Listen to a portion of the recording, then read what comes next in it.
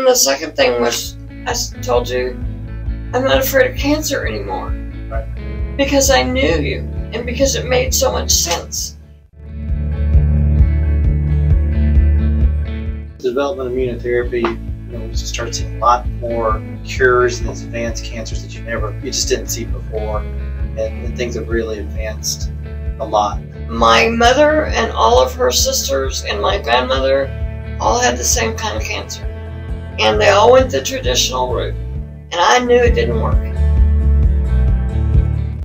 And when we were sitting across that big giant table, the first time that I was told I had cancer, that was really the big one for me, because I knew what had been done with my mother and all of her sisters wasn't an answer. So I have a question. What's better?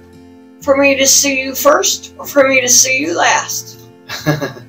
Definitely better first, because yeah. Unfortunately, a lot of the patients that we see are patients who've been heavily pre-treated. So lots of chemotherapy. And not to say that, sometimes that's the right thing to do. But yes. From my standpoint, I like the opportunity to see the patient say, I'm right for you. Take into their own hands and do their research. Don't just trust your oncologist. Oncologists say, hey, immunotherapy is not for you. Question it. Research it. Absolutely. Figure out, is that really true or not? Maybe the immunotherapy they know is not, but that doesn't mean all immunotherapy isn't.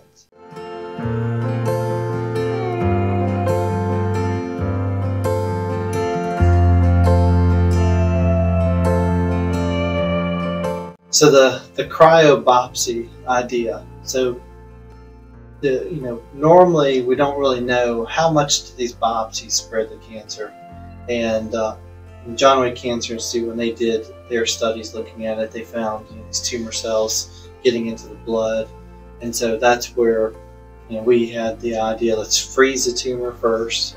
We know that the pathologist can deal with frozen samples because that's what they do a lot of times in surgery. We freeze that tumor, and then we stick the needle in the tumor, freeze it, and then we come behind and we take samples of that frozen tumor, and that keeps it from spreading around, doesn't have the bleeding. Dealing with metastatic disease, we have the pulsed electrical frequency ablation, and that's a technique. It's a little bit different, where you're not trying to go and kill every bit of cancer. You're killing areas, and it causes the immune system to come in and attack that tumor the way that this kills, with an electrical pulse, causing the cell membranes to open up, and the immune system is able to see that better because the pieces of cells are left intact, so that they're now presented to the immune system. And when you combine that with immunotherapy, that's extremely powerful. Head to head, even this ablation technique is more powerful than standard immunotherapy like Keytruda and Opdivo, which is what most people are offered if they're doing standard treatments. I think that's going to significantly reduce the spread. Absolutely. Yeah, and that's a big issue, because if you've got a patient who's an early stage, a stage 1 or stage 2, right, can you prevent from converting them to a stage 4? That's stage 1 to stage 2, much more curable. You start getting into stage 4, that's typically considered incurable.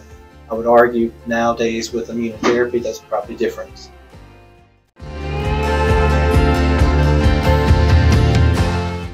When I found the lump again, well, I didn't tell my husband for a long time because I couldn't face it. It was just, I can't believe we're going to have to go through this again. So once I found you through a miracle again, there was no doubt that this is the way I was going to go. To it, but the recovery, I think, is pretty easy considering. To that, yes. Day 8, day 9 right now. And when the first couple of days after the procedure, first of all, I felt like something horrible had been taken out of me. The reaction to my body was I felt so good. And I was telling you, I didn't realize how sick I really was until we took this out, until we froze it. We didn't take it out. Just terms are important. Okay, until we froze it. So that was the first thing. The first couple days was just this exhilarating feeling. I was really fighting something, and I really didn't know what I didn't know at that time, you know. So that was the first thing. I noticed through the week I'm more tired. I do have to go to bed to rest. Yesterday and the day before, the pain was more than what after the surgery. I'm going, okay, what's it doing here? So is it maybe breaking up with this, or? It's usually because the immune response is kind of revving up, and so the immune cells are infiltrating into the area. Because it takes a little time.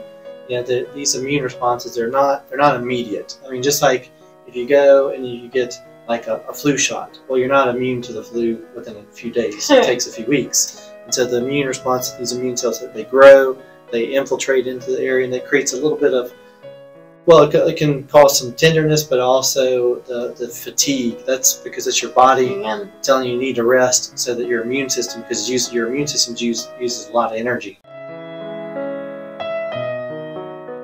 And so your body wants to conserve the energy for your immune system to fight. And you've got other options.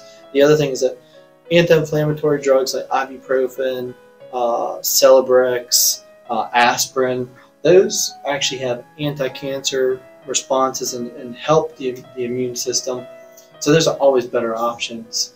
And so patients, if they can, they should go that direction. And you have an amazing book, just so. Oh, thank you. Yeah, it is. And it's so well written.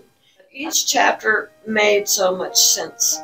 And I just, you know, people think, well, I don't want to read a book on cancer like that. I won't understand it. And you're an excellent writer, and you do make it so well.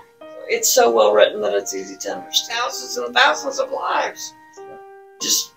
It's got to happen. The mindset has to happen. The change. There is a cure for cancer, and you haven't uncovered all that cure, but I believe.